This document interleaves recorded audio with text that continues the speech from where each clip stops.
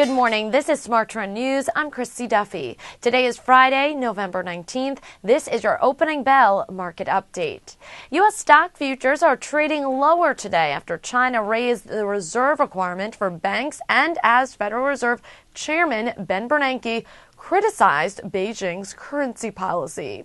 At a conference in Frankfurt organized by the European Central Bank, Fed Chairman Ben Bernanke said that China's decision to undervalue its currency has hurt the global economic recovery.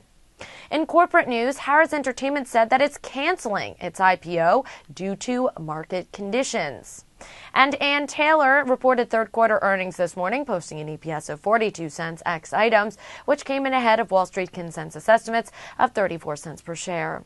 Revenues for the quarter rose by 9.3% year over year to $505.3 million, topping consensus estimates of $492.8 million.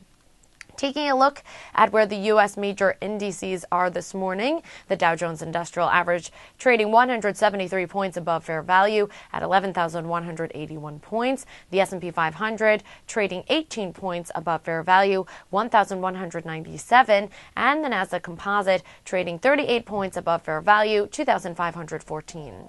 For further updates, stay tuned. You're watching SmarTrend News. I'm Christy Duffy.